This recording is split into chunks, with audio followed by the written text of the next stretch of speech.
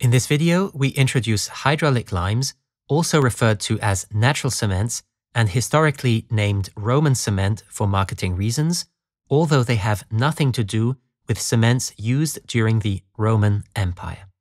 In a separate video, we explained that Roman concrete relies on a chemical reaction between slaked lime, pozzolana, as volcanic ash, and water.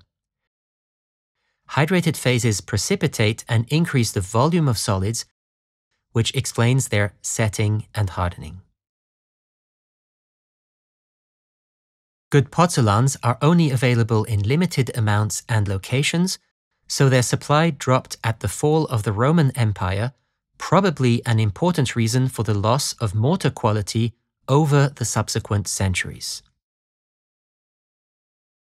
In the late 18th century, and along with the Industrial Revolution, serious efforts developed to improve the quality of mortars, and Roman concrete was often defined as ultimate reference. In particular, its ability to set underwater was in great demand for important harbour constructions of the time.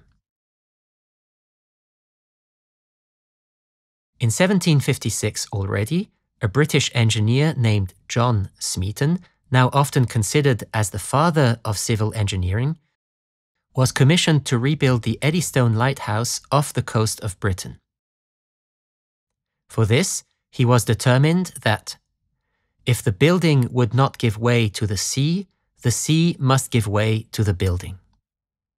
Striving for this, he reached two important conclusions. First, that pozzolans are highly beneficial. In fact, he used volcanic ash from Italy, somehow rediscovering Roman mortars. Second, Smeathon understood that clay impurities greatly increase the performance of burnt lime.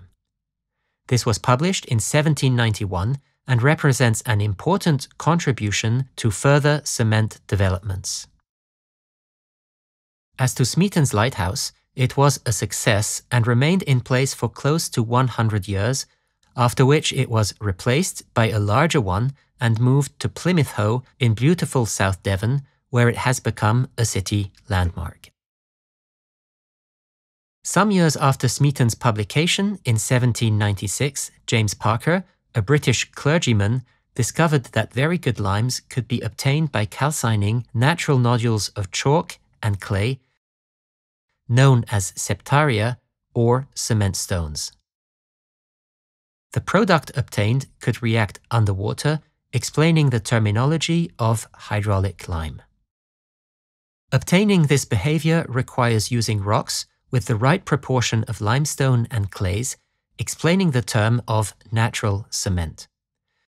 Parker was not aware of this and for marketing purposes branded his discovery Roman cement, which is confusing since his material has little to nothing to do with what the Romans used. In 1810, Parker's patent expired, and this date marks the start of numerous industrial developments of similar and other natural cements in England, Europe, and North America. Notably, its adoption by Brunel in 1824 for the construction of a tunnel under the River Thames offered it a high recognition. But in the course of the century, natural cement lost out to Portland cement, with the last UK manufacturer switching to Portland cement in 1890. A separate video examines the chemistry of natural cement. Here, we note that natural cements rely on limestone that must contain a fair amount of clays, typically between 20 and 30%. Calcining such rocks around 1000 degrees Celsius results in a product that develops good binding properties when reacting with water at ambient temperature to produce calcium silicate hydrate, calcium hydroxide, and various calcium aluminate hydrates. In contrast, quicklime, obtained by calcining pure limestone, does not act as a binder by reacting with water. Rather, it produces a putty of slaked lime that must then react with CO2 present in the air to harden. In contrast, and as for natural cement, pozzolanic mortars harden in absence of air.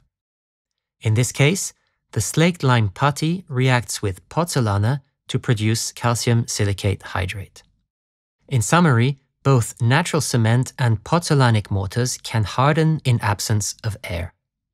Natural cements set very rapidly, within about 5 to 10 minutes, but then require much longer times to reach their final strength, on the range of several months. These two very different timescales reflect the different reaction rates of the aluminate and silicate phases. Pozzolanic mortars do not set as fast and take an even longer time to reach final strength. Getting back to the rise of natural cements, their faster hardening than lime-based mortar was a clear advantage in reducing risks of freezing in northern climates when winter is coming. Finally, from the perspective of binder efficiency, the carbonation of quicklime increases the solid volume by about 17%, while it is of 36% for pozzolanic mortars and 140% for the dicalcium silicate present in Roman cements. In conclusion, hydraulic lime and natural cements represented an important evolution in the production of mineral binders between pozzolanic mortars and Portland cement. The shortcomings that caused natural cement to lose out to Portland cement were relying on a single raw material, not reaching temperatures high enough for clinkering to take place, and having a too rapid setting combined with a very slow gain of final strength.